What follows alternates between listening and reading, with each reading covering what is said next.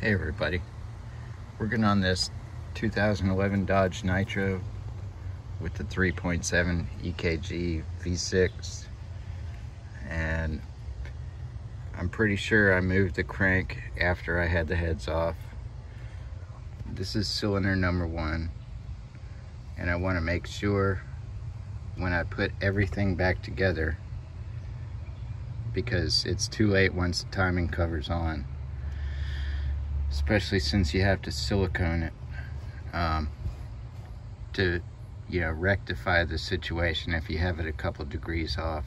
Maybe you could, but I don't want to go there. So I got out my magnetic base for the dial indicator, put the dial indicator on the piston,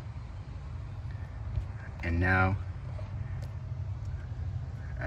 it's really sunny out here, so I'm sorry the dial indicator isn't that visible. But so what I'm going to do is I'm going to turn the crank forward,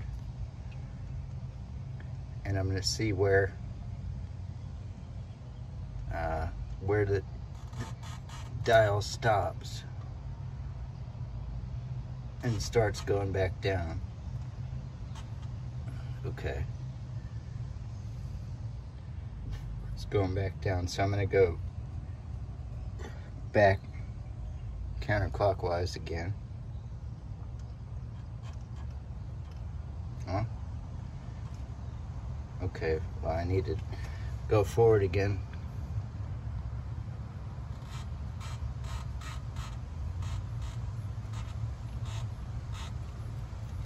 Okay, as the dial is adjusted right now, it stopped and came back down about 14.5. So what I'm going to do is go back. Now I'm going to go forward again until it gets to 14.5.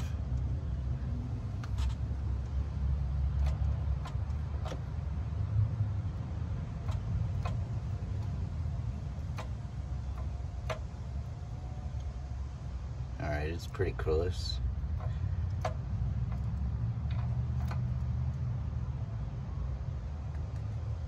Yep.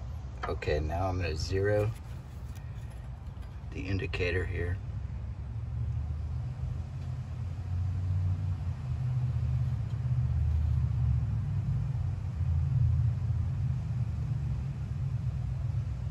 And keep in mind, any pressure on this stand is going to skew the measurement. Alright, so now it's at 0. Okay, I'm gonna go backwards. Now I'm coming forward again. Okay.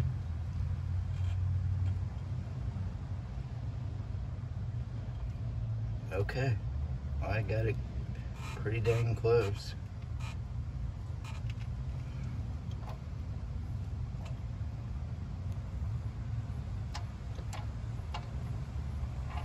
Let's see. Let me get it right on the money here.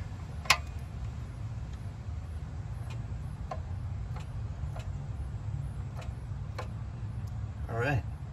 So now I am sure that this piston is at exactly top dead center.